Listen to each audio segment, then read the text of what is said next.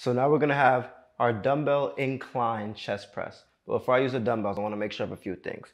You wanna have your feet at a wide enough position that you can flex your quads because your quads are a part of the movement too.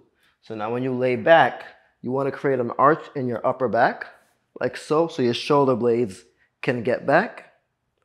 You wanna be pressing at sternum height or mid-chest height. Not too high, not too low. You wanna breathe out. You want to breathe in, breathe out on the way up. You want to control it on the way down, pulling it in. So this is how it's going to look. Have my dumbbells. Pull it in.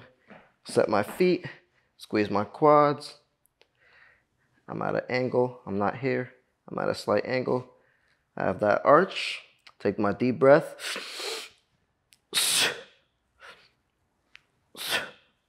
Pull it back in.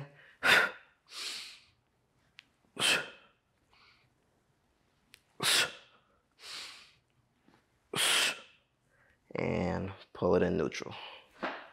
And that's my dumbbell incline chest press.